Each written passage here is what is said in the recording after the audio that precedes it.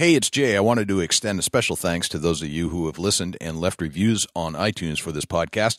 Please leave a review if you haven't done so already. We sincerely appreciate it. We're producing this show independently, and unfortunately, that is not free. We have to pay for digital hosting space, software, equipment, websites, and travel out of our own pockets. But we'd love to keep this show going as long as possible. Please show your support for this podcast and give it life by making a donation to www.bigbuckregistry.com/donate or pledge your support by visiting www.bigbuckregistry.com/pledge. You can also find our app in our Apple App Store called Big Buck Deer Hunter 2015 and in the Google Play Store for Google and Android devices. Thanks for your support and enjoy the show. Big Buck Registry's Big Buck Deer Hunting Podcast, episode number 121. Steph Brown, the Ohio Huntress, hunting the big deer in Ohio versus hunting the big game in Africa.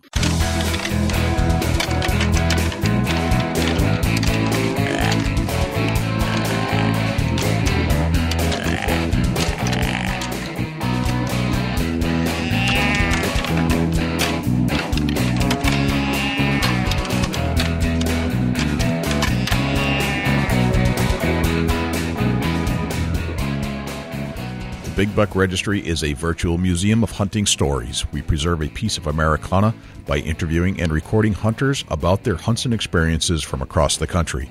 And who knows, maybe we'll learn a thing or two along the way that'll help us take our hunt to the next level. Hi, this is Jean McFall, a finalist of Extreme Huntress from Boise, Idaho.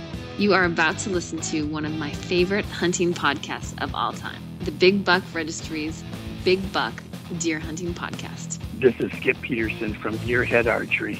Gear up for another amazing podcast with Jay and Dusty on the Big Buck Deer Hunting Podcast. Hey everybody, this is Stephen Fuller from the Hunting Ground. You are listening to my favorite podcast on the internet, the Big Buck Registry's the Big Buck Deer Hunting Podcast. Hey, what's happening? It's Jay Scott from the Big Buck Registry's Big Buck Deer Hunting Podcast. I'm hanging out with you right now as you're listening to this show. There's no place I'd rather be. And there's a friend of mine over there in Ohio who is also mic'd up right now, who I'm sure feels the same way. Hey, you know something, Jay? I do feel the same way, and I also feel that now is the time to break out your Northwoods Common Sense Deer Attractant. Get some of that buck with torso on the muck scrapes. Holy cow, watch out. It's that time of season. It is that time of the season for sure. Dean Vanier, of course, we did a couple of really good shows, actually. We called it Common Sense, or basically understanding how to use all these deer urines that are out there. Soup to nuts. So if you ever want to check that out, go to episode, let me see. You can go to episode 071. That was Deer P 202. And he was also on a year prior, which was episode number 18, Common Sense Deer Lures 101 with Dean Vanier, Northwoods Common Sense. So check that out.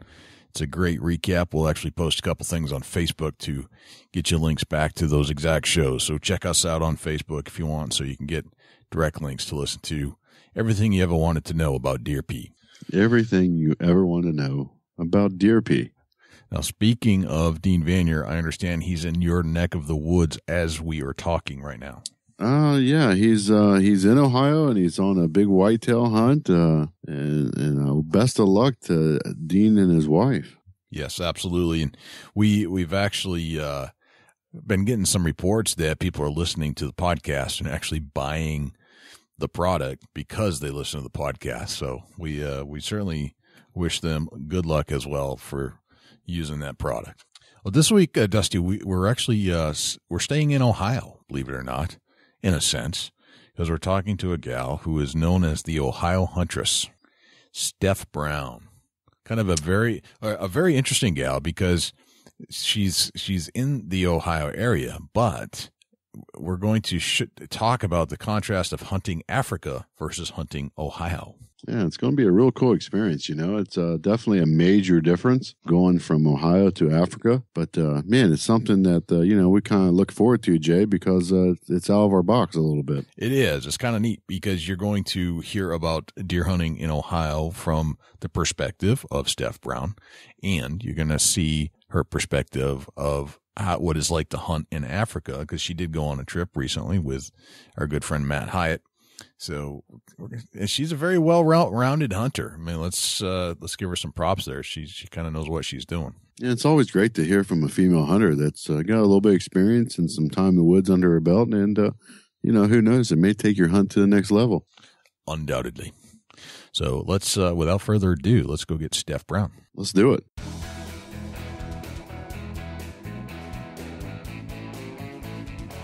Steph Brown, welcome to the Big Buck Registry's Big Buck Deer Hunting Podcast. What's happening, Steph? Hey, guys. Thanks for having me. Well, you're very welcome to be here. We've heard good things about you from our good buddy, Matt Hyatt. Thank you. Yes, we hear you. Yes, Matt is one of my best friends. We hear you're just a hunter of the highest caliber, and that's what we like. These are the types of people we like to talk to on this show. People that can get it done in the field and have a strategy, and we hear you fit that bill. Well, thank you very much. That's a big compliment, especially coming from Matt. I think a lot of him, too. So, Steph, tell us about yourself. Where are you from? Well, I grew up in a small town called Waynesville, Ohio. It's in the southwest region of Ohio, and I was born and raised here and still live in the area, not in Waynesville currently, but I've moved across the country a couple times, lived out west, and keep finding myself back here, and this is the place I call home. Interesting. So Ohio was kind of where you grew up, and then you traveled and looked at other spots of the country and then came back. Is that correct? Yeah. Yep. Excellent. So what draws you back to Ohio? Really family, and, just being able to be around my dad, my brother, and, they're one of my favorite hunting partners. So I love coming back, and, I miss being away from home. So that's really what brought me back. Gotcha. Something special about Ohio. Dusty, would you attest to that? Yeah, absolutely. It's, obviously home of giant whitetails for one. And, for the most part, there's good people here. Absolutely. So, Steph, you attended high school in Ohio, I take it? Yes, I did. So what were you like in high school? I was a little bit of a wild child. Not going to lie about that, but all right. I was an athlete. I played a lot of sports. Pretty outdoorsy my whole life. That's just how I was raised. But. Gotcha. So when did hunting become part of your life? I can tell from your Facebook profile and everything we've heard about you that hunting is very much a part of your life, but that has to be introduced at some point. When was that for you? Well, hunting really was introduced to me at birth. My dad bought a large parcel of land down in southeastern Ohio in the mid-1970s, and he started building a cabin, years after when I was born, and we spent every weekend there. I'd get out of school on a Friday, we'd cruise down to the cabin, we'd stay there all weekend, and that was pretty much my life through the fall. Any hunting season, we were there. And, I'd get up early on Monday mornings, and my mom would drive us hour and a half back to school in Waynesville. And, so I've been around it my whole life, really. Gotcha. So it's just kind of always been in the background, something almost like you wouldn't necessarily think of it not being there. It's just kind of always been there. Does that sound right? Yeah, absolutely. Okay. It's always been there. It wasn't always a passion of mine. I mean, it's always something I enjoyed. Maybe, I'd just been around it so long that it was just second nature to me. It wasn't always something that I thought I was going to be doing so intensely and, live, eat, and breathe hunting. But now that's just the way of life. Gotcha. So let's talk about your hunting philosophies. I mean, if it's been part of your life, what types of things do you think about when you're hunting? Let's just talk about deer hunting. What drives you to get out of the bed in the morning to go? Oh, that's a great question, because it's like when you have to get up for work and the alarm's going off, and you can just sit there and hit snooze and snooze and snooze. When it comes hunting season, it's the exact opposite. The alarm goes off once, you jump out of bed. It's just this drive, this passion, something that you're born with, I think, or that's just instilled into you once you catch that fever. It really is. It's like a disease. It's just something that controls you and something that you just eat, sleep, and breathe. I dream about deer hunting. I actually had a dream about it the other night, and that's when you really know it's just ingrained in your brain. Yeah. And I really have no other way to describe it other than that. Yeah, we had the opening day of duck season here the other day, and I set my alarm for 5 o'clock, and I wanted to be there at the spot by, I think it was 5:45, and that was going to give me just enough time to do all that. And 4:30 rolls around, my eyes open, and I'm just staring at the ceiling, and I've got another hour or half an hour before my alarm goes off. And that's what it's like. I just knew it was duck season and it's time to go. And I couldn't wait. It's one of those things. It definitely is. I totally agree. So let's talk about some of your philosophy about what hunting is and how do you go about it? What types of rules do you employ for yourself when you're hunting? Well, that's another great question. Really say I have a philosophy about how I go about hunting, but I do try to, play the wind. But, I prepare, right after winter. And as soon as hunting season's over, as far as whitetail is concerned, I really start concentrating on turkeys. And then as soon as that season ends, then I feel like I'm right back into whitetail, setting up cameras. We are allowed to bait here in Ohio, so we do set up food sources. Not really big on food plots. I've never hunted over food plots, more free-range whitetail hunting. We have large area down in southeast Ohio that we hunt. That's all private land, mainly cattle land, so you really hunt the cattle down there and can't really worry too much about food plots. I haven't been much of a trophy hunter, but I will say that, I've, through years and learning through friends and family and different things, I've been able to pattern some of the bigger deer. And, once you get to a certain point, I guess, especially with hunting big bucks, you want to keep surpassing what you've already shot the year before or the year before that. So really just the patterning and playing the wind and, like I said, setting up trail cameras and things like that, that all helps play into really getting some of those big boys. And you may get lucky without them, but for the most part, I think the way the majority of the people hunt these days, they're all pretty much doing the same thing, same practices. Okay. Gotcha. Let's, I'd like to go through a little gear check with you, kind of see what tools you use to be successful in the field. Dusty, you want to take this one? Yeah, absolutely. Let's get a little bit about your setup, and we're going to go into the woods here in Ohio. Tell us what kind of tree stands you're using, Steph. I use an advanced takedown tree stand, a hang-on stand. In the past, I've used ladder stands. That's pretty much the only kind of stand I was using at some point, but the hang-on stands are a lot easier to move around, and the advanced takedown tree stands I found to be one of the best on the market. They have a built-in ratchet system. They're easy to install. They feel secure to me. Safety is really important when you're 20 feet up in a tree. Obviously, wearing a harness and all of that's very, very important. You hear a lot of stories about people having incidents in a tree stand, and that's just something that I thought about as I started to get away from the ladder stands. Just the real overall safety and making sure that you have good equipment. I mean, that's one of the biggest things for me is good equipment, and I feel the advanced takedown tree stands they're really up to par when it comes to just durability and safety. Right, absolutely. What kind of safety harness are you using? I use a Muddy combo harness. Okay, awesome. So let's get in a little bit about your trail cam setup. What kind of trail cameras are you using? I use the Primos 8-megapixel camera. There's several different models, but to me, I've used those, and I've also used Log Game Innovations cameras as well, which I've had great luck with both of those cameras. To be quite honest, I have several I've had for many, many years, still working, still produce great quality pictures, and kind of just the ones I stick with. I know they work. Right, absolutely. How long have you been running Primos cameras? I've been running the Primos cameras now for the last 2 years. Those were one of my most, I would say, more recent purchases, I guess, when it comes to the game cameras, and I was really impressed with them, and the battery life is what impressed me the most. Gotcha. I've been, I'll run one of those for 5 or 6 months on a single set of batteries. How many pictures do you think you're taking over that 5 or 6 months? Oh, I might have to kill you if I tell you that. But several hundred a week, just depends on the area I set them up in. Gotcha. So you're looking at roughly 1,000 pictures a month. Sure, yeah.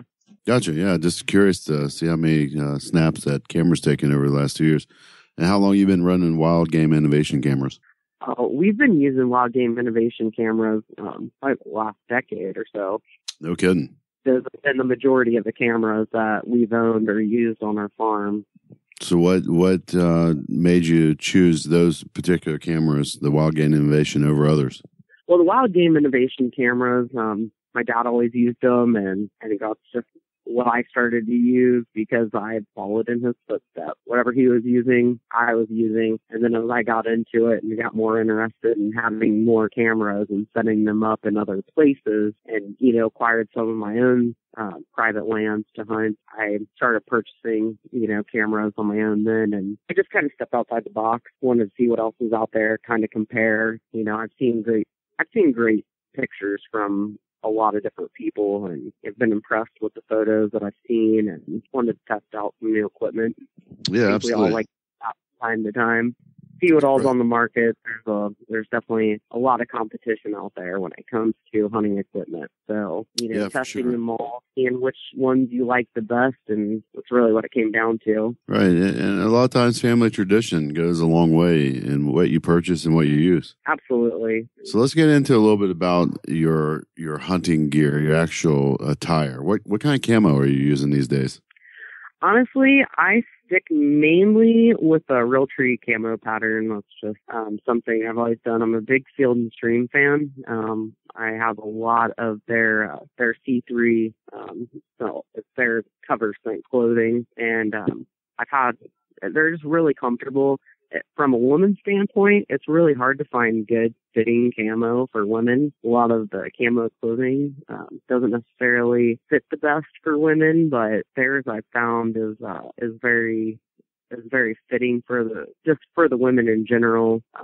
And that's kind of what I've stuck with. Gotcha, I've tried everything. Yeah. So you're saying Field & Stream has a little bit more comfort for a women's apparel? They do. They carry a pretty large line of women's apparel for hunting, and it gives you a lot of options, but their C3 technology Realtree pattern clothing is probably the best that I've found. That, and I've also purchased through Field & Stream as well as their Under Armour, some of their Under Armour line, which I like that. That's more of my early season clothing that I wear is the Under Armour, the lighter weight clothing. Well, that's interesting that Field & Stream has some apparel that, that's more preferred by a lady hunter. That's good information to pass along to a female listener for sure. Absolutely. So I've had great luck there. I really have with clothing. I mean, I've bought clothing from Bass Pro, from Cabela's, and I definitely feel like Field & Stream has a larger array of a lineup, I guess I should say, for the women hunters. Interesting. Yeah, that's great information to pass along. If you're a lady hunter, check out Field & Stream. They might just have something that suits you a little better than others. What do you do anything for scent control as far as soaps and pre-hunt preparation? I do. I'm kind of big on that. I definitely, like I said earlier, I believe on playing the wind. And walk us through what you do as far as preparation. Going into it at least, a couple days beforehand, I like to try to wash anything that I'm going to wear, face mask, undershirts, jacket, pants, anything that I can throw in the washing machine.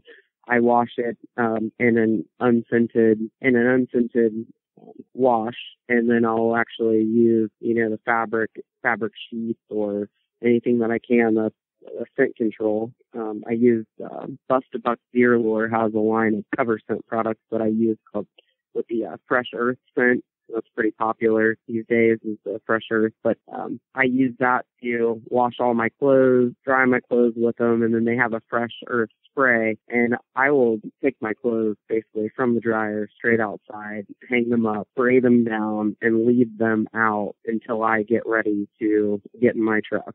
So just before I get in my truck, I'll gear up in the garage with, all my clothes, and that way they're not inside catching scents from any food or, candles or anything that I might be burning in the house. So, not saying I'm burning food, but candles. Right. Do you have any thoughts about, from the time you put your gear on and get in the truck, are you afraid at all that you're going to pick up any kind of odd scent in your vehicle headed out to the woods? Oh, yeah, I do. Actually, I ride with the windows down in my truck. And then when I get to the farm or wherever it is that I'm going, I'll get back out and I'll spray back down again. I spray my backpack. I spray everything. I mean, I'll go as far as spraying my bow. I mean, anything that I can get scent off of or, repel the scent, that's what I'm going to take every precaution, because you never know when the wind might start swirling, and you just want to be ready. And right. I'd hate to go through all of that time and effort into getting scent free, only to get in my truck and feel like, hey, now I smell like everything that's in here again or whatnot. So when I get to that final destination, it's time to spray down again once I get outside. Right, makes sense. I also use they have a lotion line through Busted Buck Deer Lore, and they have a fresh earth lotion, and I will lather up in that. Smells just like dirt. I love it. It's actually one of my favorite smells, but it really sticks with you. And when I can smell that dirt, it gives me a sense of security. That's what I'll call it. A sense of security. So smell that dirt. I know. Kind of makes sense. I really like it. Yeah. Interesting. Do you? Let's get into a little bit about your bow setup. Tell us what kind of bow you're shooting. I've been shooting a Hoyt Vixen. 2014 model that I bought the beginning of 2014. I actually bought it in January of 2014, and it's right now I shoot it at 50 pounds. It's pretty much what I've been shooting all my bows out for the last several years. I shot a bear bow before that. Both bows are really fast. It's kind of like how I like my setup. I like a fast shooting bow, and I try to stay in shape as much as I can so I can shoot at 50 pounds or higher. I feel a lot more secure in shooting large game with a bow with that type of setup. I think there's a lot of great bows out there now. I mean, I've shot several of them. I shot several at ATA last year, and, I think there's a lot of competition in the bow market now. And, you can say I'm a Hoyt person, I'm a Matthews person, but at the end of the day, it really comes down to what bow feels right for you. I shot a Tribe archery bow a couple weeks ago. Went out and met Heath Painter, and he's done a lot of things with Tribe, and they're really working on their compound bows. And I shot a few of his, and I was really impressed with them. I mean, they're fast shooting bows, so I'm not one that's a big bow brand type of person. I'm not stuck on one brand or the other. So I could make that switch over to Tribe. We'll see. But right now, that's what I've been shooting the last almost 2 years is the Hoyt Vixen. Gotcha. Any particular? Are you shooting carbon arrows through that? I am. I've been shooting Black Eagle. The Outlaws are the arrows that I've been shooting. In the past, I've shot the Gold Tip XTs, and I've shot some Easton arrows. So I've been really impressed with the Black Eagles. I definitely don't see myself straying from their lineup anytime soon. I've had, several kills with them now, and I'm a big fan of them. They're really good, solid arrows. Gotcha, for sure. What kind of broadhead are you tipping it with? A Montech G5, 3-blade broadhead. Gotcha. And how long have you been shooting G5s? Actually, I switched over to those this year, and I've been really impressed with them. I was shooting Slick Tricks before that, and I really like those as well. Just like kind of going back to some of the other equipment, you want to see what else is out there on the market.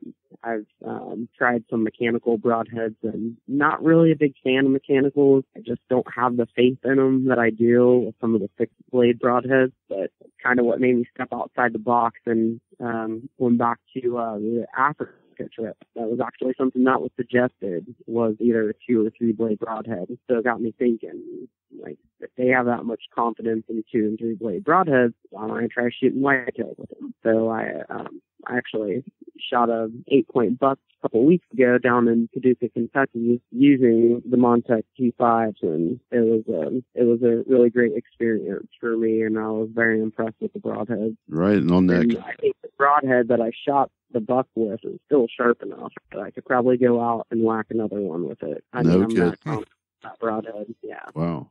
And that buck was with a previous guest of ours, Allison Roberts. Yes, Allison Roberts. She's my soul sister, one of my best friends. Very cool. That was a really, really fun experience, getting to shoot with another female hunter who's just as passionate about hunting as as you are. You don't find too many women in this industry, or really that are close to home.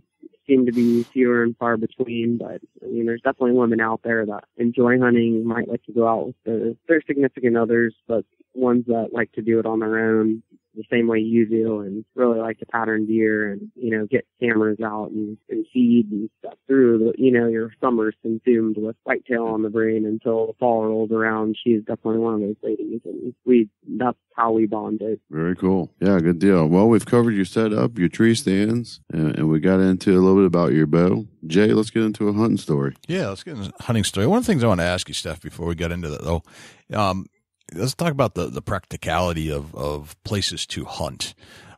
How do you go about deciding it's a good place to hunt? And once you find a place, how do you go about getting permission to hunt on the land if it's not yours? And do you tend to go back to the same hunting spots over and over? Well, over the last several years, I feel very fortunate. We have a farm in Southeast Ohio that I hunted a lot. But my dad, growing up, was a farmer, and therefore he knows a lot of the farmers around, which came in handy in a lot of cases. Just getting in front of those farmers, and if they're not hunters themselves and don't mind you being on their land, I mean, the worst thing you're going to get out of them is a no if you go and ask for permission. If you know someone that doesn't hunt and you think that they'd let you on their land, go ask. I mean, the worst thing they're going to say is no, maybe kick you off their property. I don't know, but you just got to get out there now. For me, I've hunted mainly private land since the beginning of time, but in the last couple of years, I've found a few spots that, people that I didn't really know and maybe kind of had an in through a friend of a friend type of situation. And, I've just straight up asked them, like, I know that looks like a great piece of property. Hey, do you think they'd let me hunt out there? Well, I don't see why not. So, put a word in for me. How can I get in touch with them? And just go out and put myself in front of those people and, and just get their permission.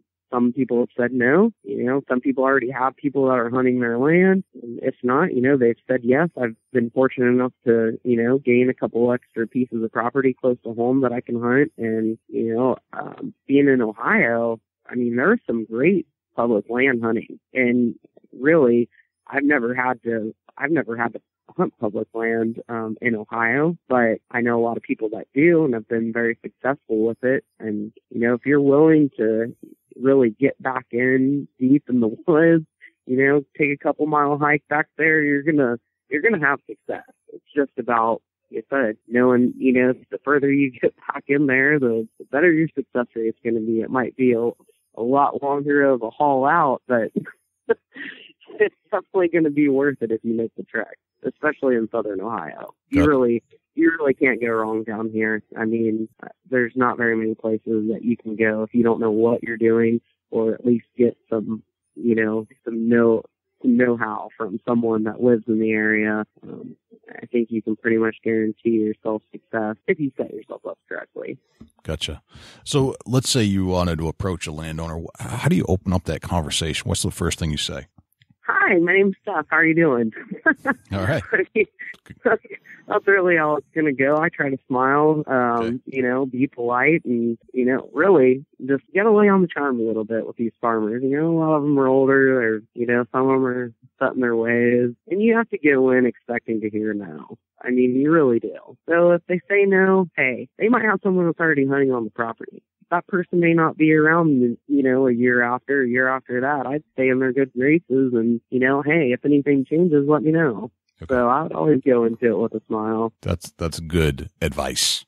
let's get into the hunting a little bit here, Steph. I want to hear about your trip to Africa and with Matt Hyatt, and how do you even start or begin to set that up? How do you begin a hunt abroad? How do you do that? Oh gosh, that's a great question. How that all started, Matt had actually purchased a hunt from Stanley Patir Safaris in the Limpopo Valley in South Africa through a charity auction. It was an auction that was benefiting a female friend of ours, another hunter who had breast cancer, and he had purchased this hunt package through them, and he said, hey, we're going on this hunt. My wife and I, Rhonda, who both of them I actually went to high school with, and we were all really good friends, and I was just like, sure, it sounds awesome. I had a passport, so check.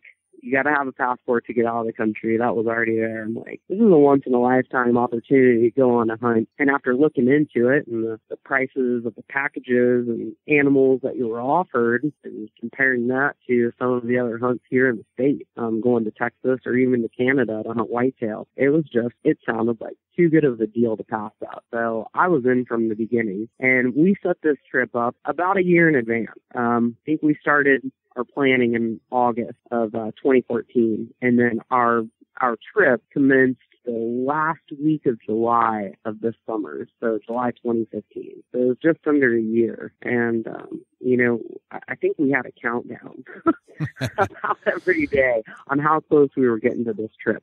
But there was a lot of stuff that went into the preparation for it because, the animals there are completely different. A lot of them you've never seen except for in a zoo. Right. So I ordered a shot placement guide offline. That took me actually a couple months to get. It was just a small book. So if you are going to go overseas on a trip like that, I would definitely recommend getting a shot placement guide, studying the animals that you're going to be hunting, figure out where their kill zones are because it's totally different from any of the animals you're going to shoot here. Shot placements are a little farther forward on the animals, which I wouldn't have guessed. I think I would have gone into it assuming, you're going to be looking for those same spots. Right. So that was really good insight, just studying up on those animals. We looked a lot into the cost. I called my taxidermist, said, hey, how much is it going to cost me to get these mounted when I come back? Because there's going to be more expenses involved after everything's said and done. And I just wanted to be prepared for all of that. So I called my taxidermist. I spoke with a taxidermist in South Africa, compared the pricing to see, what was going to be best for me. Should I get it done there? Should I get it done here? I got quotes on what it would cost just to have the animals dipped and shipped back from South Africa to Ohio. So I really had a good idea in whole of what the total cost of the trip was going to take. And, that way I was prepared and, looked at airlines and, different flights. And there was a lot of stuff that went into it. Gotcha. But a lot of it, was that mental, I think was more of the mental preparedness that you need to have for going over because you do invest so much into it physically, mentally. On a financial level, you just want to make sure that you get the most out of everything that you put forth into that trip because it could be a once-in-a-lifetime trip. Who's to say I'll ever go back? I don't know. I'd love to. I'd love to go back this summer if I could. That may not happen, but one day when I do, I'll be prepared and I'll know what I'm looking forward to again, and it'll be, twice as fun, twice as easy. Okay. So what type of species are we talking about when you're hunting over there? Which ones did you hunt and which ones did you hunt and were successful with? Well, initially, the package that I bought included a gemsbuck, an impala, and a blue wildebeest. So there were 3 animals that were included in the package. It was like a set deal, included my stay, my drinks, my food, plus those 3 plains game animals. And when I got to South Africa, I'd never seen any of those animals in the wild, and you're not necessarily guaranteed that you're going to get a shot at any of those animals. Just in any other type of hunting, it's hunting. It's not called killing. Right. But I was able to get in front of some of those animals, and then at the same time, I'm seeing all of these other animals, and I feel like a kid in a candy store because I'd never seen a blessbuck before. But then I saw a gemsbuck, and a gemsbuck is one of the animals that I had the opportunity to kill while I was there, and it was just an amazing creature. And when I saw it, I just knew in the bottom of my heart that that was one of the animals that I wanted to take on this trip. I wanted to bring one back home, and it was a mission from day 2, I think it was, that I saw this animal. Okay. I asked my guide, what it was going to cost me to shoot that one, and that's pretty much, I was just dead set on hunting this animal for the next couple of days. I totally forgot about the blessbuck I had in my package, and I actually saw the gemsbuck while I was hunting for the impala, and saw several but no shooters. And then I was just asphyxiated on this gemsbuck. Okay. So that was one of the animals that I ended up taking. So how hard is it to hunt a gemsbuck? I mean, what type of strategies did they set you up with, and how much is your knowledge versus following your guide's knowledge? I didn't have any knowledge on the animal. I didn't even know what the animal was when I saw it on the trip. That was part of the fun of it, because I'd never seen half these animals, especially in the wild. Maybe in a zoo setting, but that's completely different. It's irrelevant to big game hunting in South Africa. But, I really relied a lot on the guide's knowledge of the animal. And, my guide actually carried a booklet with him. And some of these species may only come to a watering hole or somewhere where you're going to be near in one of their hunting blinds once every 3 days. So you're not guaranteed to see one. They may never come in. They may have came in the day before, and it could be another 2 days before you ever see one. The gemsbuck is a herd animal, and we actually left the ranch that we were on to go to another area, and on that part of this, what they call concession, there were several gemsbuck on this property. And so we kind of stuck around that for the last 2 days because of my eagerness to shoot one of these animals. And it paid off for us. But like I said, it's a herd animal. And we got into a situation where there was about 15 gemsbucks traveling together. And they're very fidgety animals. And we sat in a blind on the last day of my hunt, and I prayed and prayed that I was going to get a shot at one of these after they came in, after several hours of sitting and not seeing one. Finally, this herd came in. It came in, it went, they left, they came back. I thought they were gone for good. My hopes, I thought, were shattered. But when they came back the second time, and I got in position, there was only 2 bulls in this whole herd of 12. So there was only 2 males that I could shoot. The one I ended up shooting was the smaller of the 2. But the reason being is it took me almost 3 hours to get a shot on just one of them, because every time one would move, another would move behind it. And it was really frustrating. I mean, it tested every nerve that I had. I mean, I didn't even know that I had that kind of patience, because I was up, I was down, I was ready to shoot. I just couldn't get a good, clean shot. And I'm really big on, a clean kill. I don't want to take a shot that I'm not confident in. I don't want to wound an animal. And at this time, I knew the capability of the bow that I had. I'd already killed 2 animals with it previously on the trip before the gemsbuck, complete pass-throughs on some of them. And I wanted to make sure, I had the perfect shot. And when it finally came down to it, it was literally 3 hours of me getting up and down, getting in position, trying to shoot through a very tiny window. And I was in a ground blind that's actually below ground. Almost all the blinds in South Africa were like that. They're about 3 feet underground. And to give you an example, I'm 5'1". So the windows and all of the blinds were pretty tall. So I was actually standing on a seat trying to shoot through this window. Made a little bit more challenging for me. Gotcha. Maybe if I had been 6'3", maybe it wouldn't have taken them so long. I don't know. Who's to say? But it definitely offered some more challenge to this hunt for me in this particular blind that we were in. but finally pulled it off, and I think I probably shed a tear or two. I was so happy because, like I said, it was the last hunt.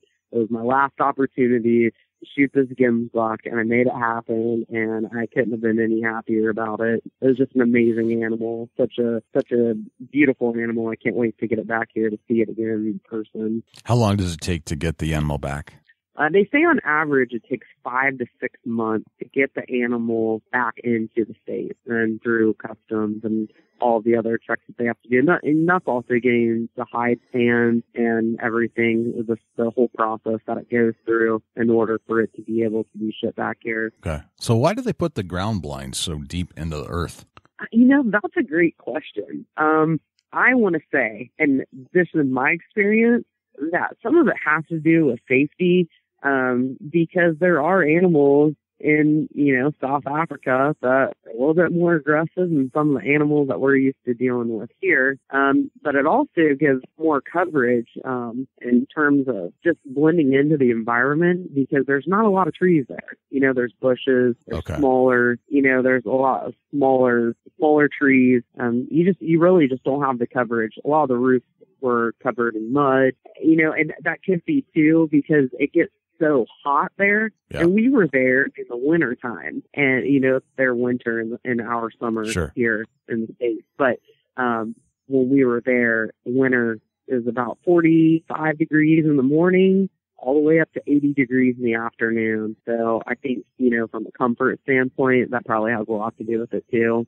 Interesting. That's not really a question I asked them specifically, hey, why are these built underground? But hey, I'll tell you one thing, I felt a lot safer in those underground blinds when, we had some of these large Cape Buffalo and stuff come into our set. Yeah. So. Yeah. When the Black Death steps into your set. Yeah. I'd like to be underground too. I get that. Sure. Yep.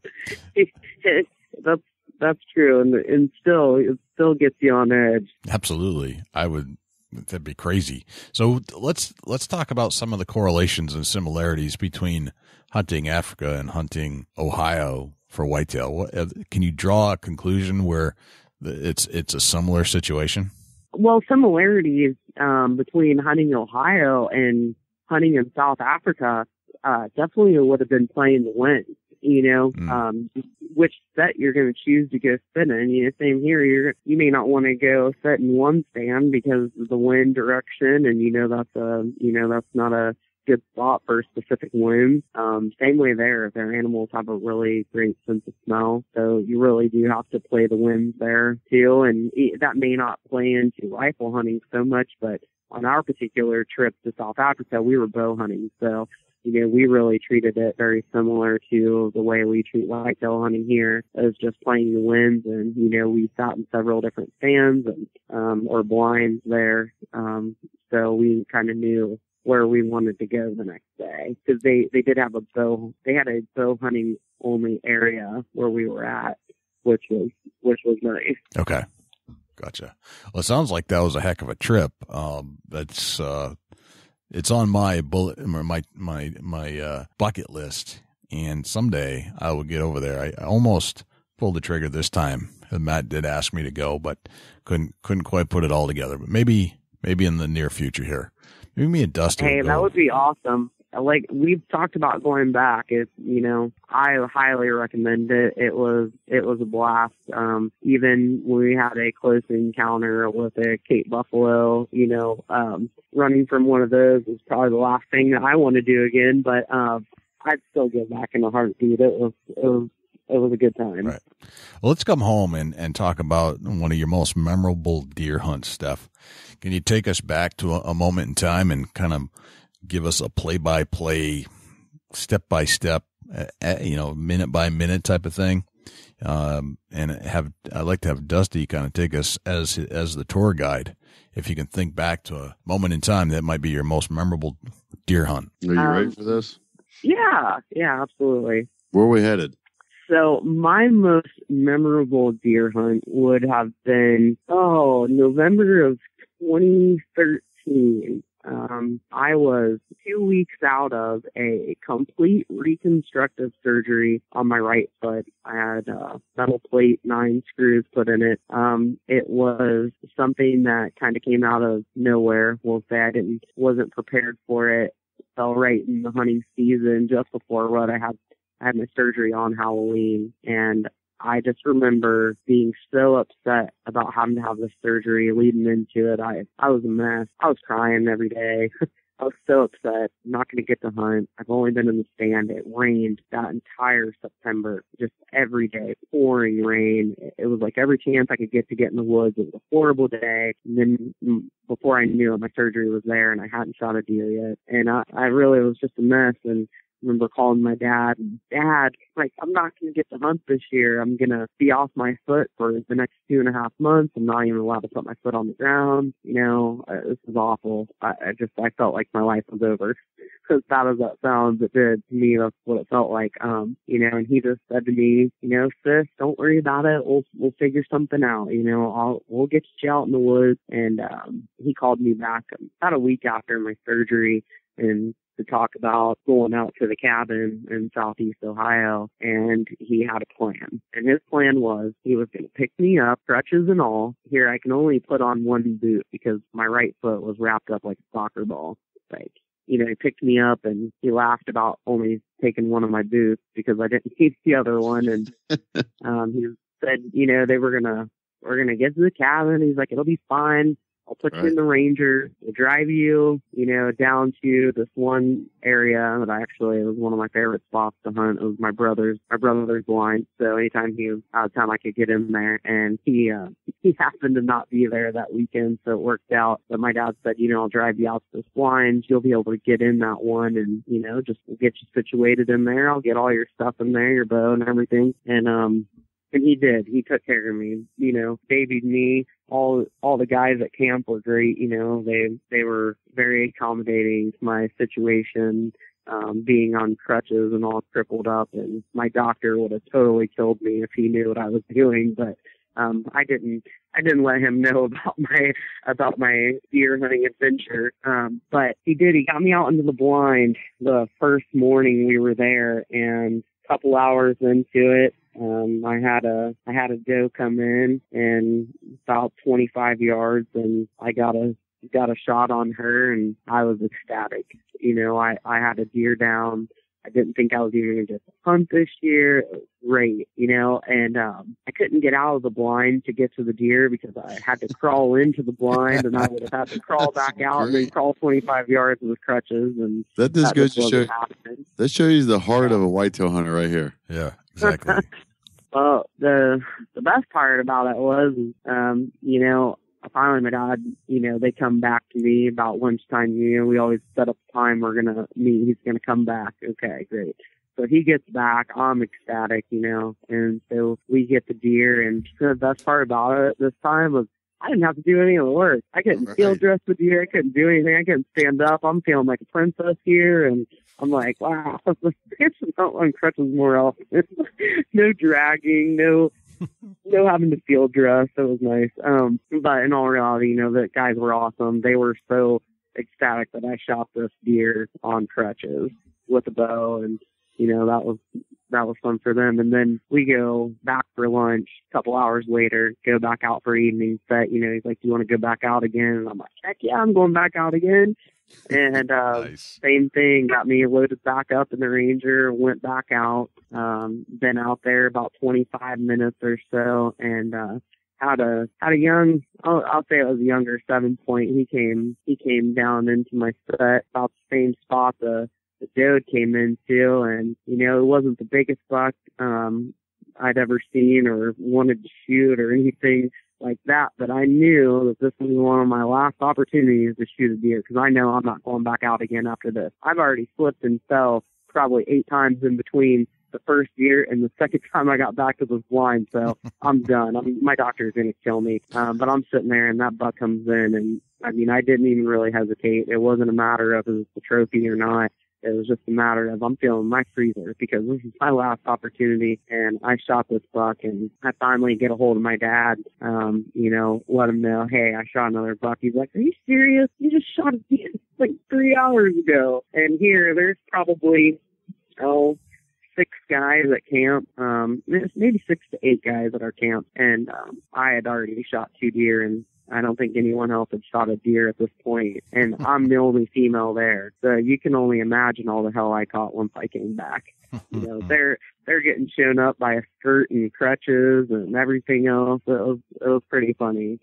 They still laugh about it to this day. And, we've had some pretty good laughs over it, but it's always a competition between me and the guys, I think. Well, more competition for them to, not look bad shooting against a female on crutches with a bow. But that was probably the most memorable hunt I had, just because everybody was so awesome, and it just helping me out and making sure that, I got to do what I loved, even when I probably shouldn't have been doing that, or I would have been very ill-advised by my doctor. I know that. Right, absolutely. But that's very cool that you was able to get out, even though you had a surgery, and that the guys catered to you a little bit and got you on some whitetails. That's a great story. Yeah, great story, Steph. It was awesome. Thank you. I definitely will never forget that. That's the crutch buck that I call. Yeah. Actually, I'll be getting him back in about 2 weeks or so from the taxidermist. He still has him. Just a family friend actually took that one. I wasn't going to get it mounted, but it just had so much sentimental value. And I actually kept the crutches that I had, and they're wrapped in camo tape. I wrapped them up. I wanted to be all camoed. I spent some time doing that before the trip too, but I'd like to hang that mount with the crutches somewhere, just for that old sentimental purpose. Yeah, absolutely, that'd be cool. That's fantastic. So, Steph, what would the Steph Brown of today tell the Steph Brown of 20 years ago, knowing what you know today? Oh my gosh, don't do that. Whatever you do, don't do it. Just don't. Just don't. Yeah.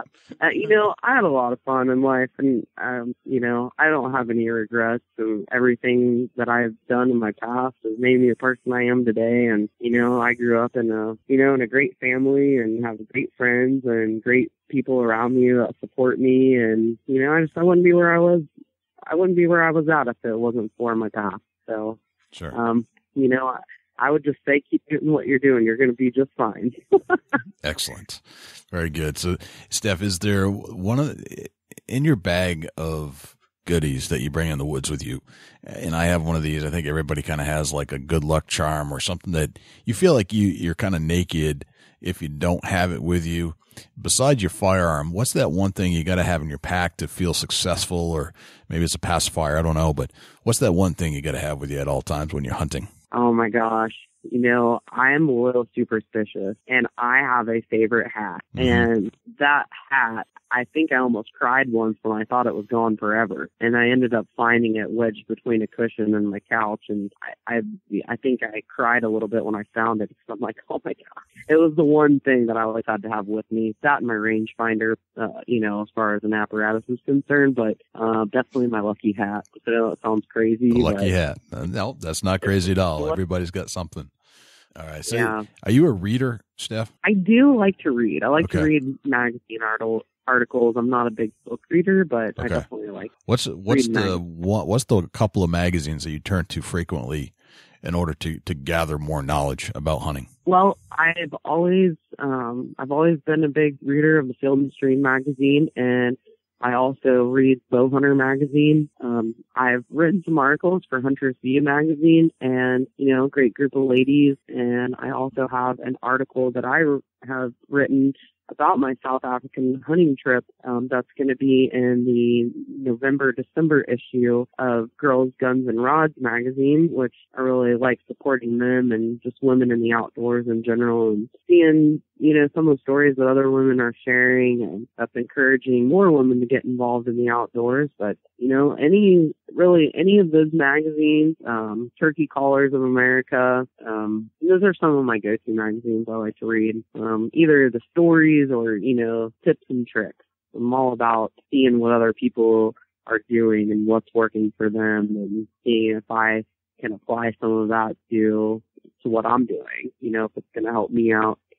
Same as talking with other hunters, but those are some of the magazines that I really like to read. Gotcha. Very good. And if you could pick one hunting tip, what's your number one hunting tip of all time? Oh man, that's a hard one. My number one hunting tip of all time. Yep. You have to pick one. Be prepared. Okay. Be prepared. That's huge. Preparation, and everything, making sure that you have all of your gear. That's huge. Last thing you want to do is get to a stand with your bow and you forgot your bow release.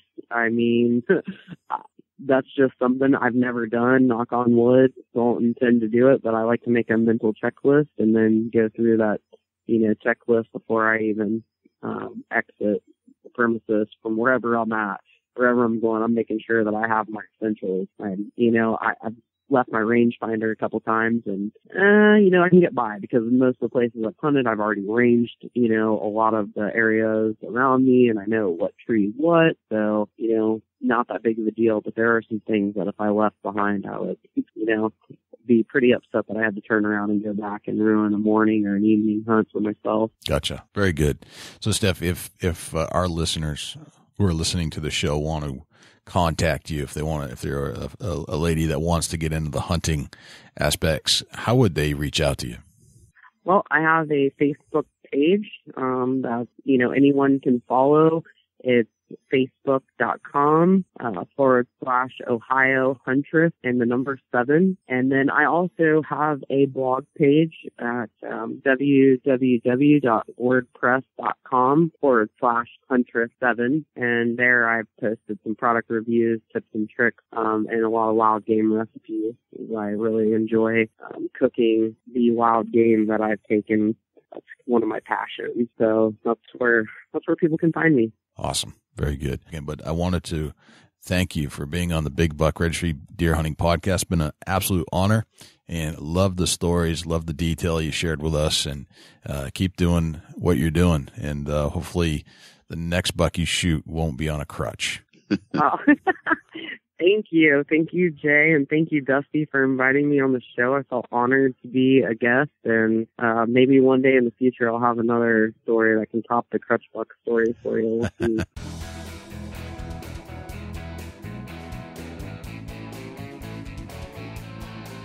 Thanks to Steph Brown for joining us on the Big Buck Deer Hunting Podcast, and then thanks for tuning in to the show. I just can't thank you enough. Our downloads are tremendous right now. Of course, it's deer season, and that's kind of what we do here on the Big Buck Podcast. What's happening in Ohio, Dusty? The rubs and the scrapes are really starting to progressively pick up, and starting to see a lot of deer activity in the fields that have been harvested, and deer on the move. You drive around the evening time, there's deer out in the fields along the tree lines, and I'm starting to see some activity. The mature bucks are finally starting to leave their bedding areas and travel around a little bit, and they're starting to learn the area, pretty much like starting all over. The rut's getting close, and I think over the next few weeks we're going to see a lot of bucks hit the ground, Jay. That's cool. I'm kind of excited to see some more big pictures being sent in. We're certainly getting our fair share of bucks being sent into the Big Buck Podcast Facebook page, so if you'd like to show off your buck for a day or two and be famous in front of our 170,000 followers, all you have to do is go to bigbuckregistry.com /mybuck, and all the instructions will be right there for you.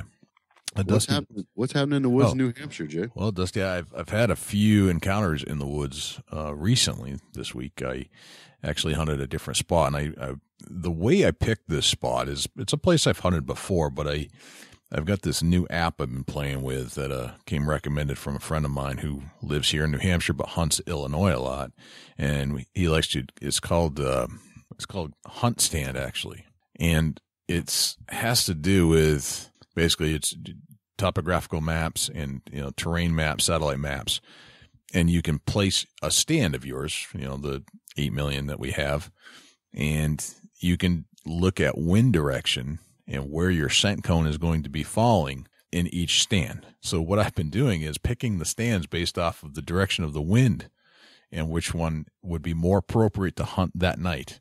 as opposed to other ones where the deer are coming into your scent.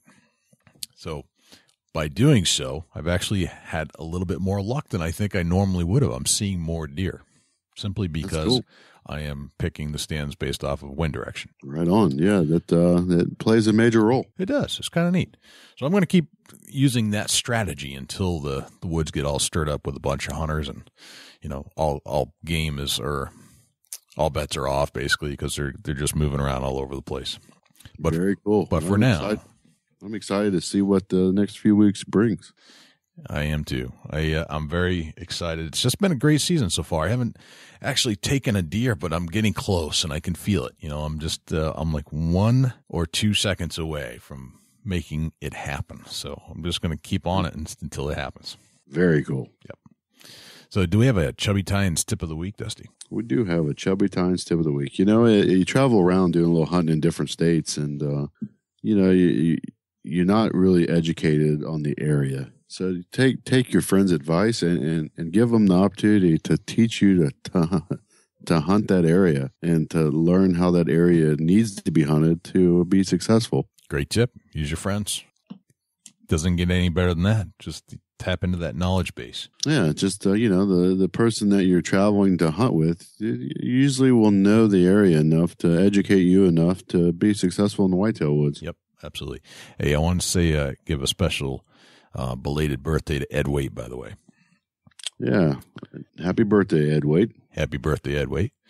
Well, man, how can we find you when you're not hanging out here with me on this microphone? You can look me up at facebook.com/Chubby Tines Outdoors. You can also go to facebook.com/Chubby Gobbler. And if you'd like to shoot me an email, you can do that at dusty@bigbuckregistry.com. And I do have an Instagram account. If you want to reach out to me on Instagram, look up at Chasing Antler. Jay, where can the people reach out to you when you're not on the mic? Oh, the best place to contact me is by email. It's jay@bigbuckregistry.com. As we had mentioned before, and just to recap, you can always find us on Facebook, facebook.com/bigbuckregistry. If you'd like to show off your buck, again, all you have to go is bigbuckregistry.com/mybuck. All the instructions will be there for you at your disposal. You can find us on Twitter at twitter.com/bigbuckregistry. And if you'd like this show, we could always use a hand. And if you'd like to pledge your support to keep this show up and running and pledge your support to help us pay the bills around here, we could certainly use a hand, and that's bigbuckregistry.com/pledge. Well, man, I think that is a wrap. That's a big buck everywhere, a big buck. I'm Jay Scott. I'm Dusty Phillips. And this is the Big Buck Registry's Big Buck Deer Hunting Podcast. See you next week. Can't wait.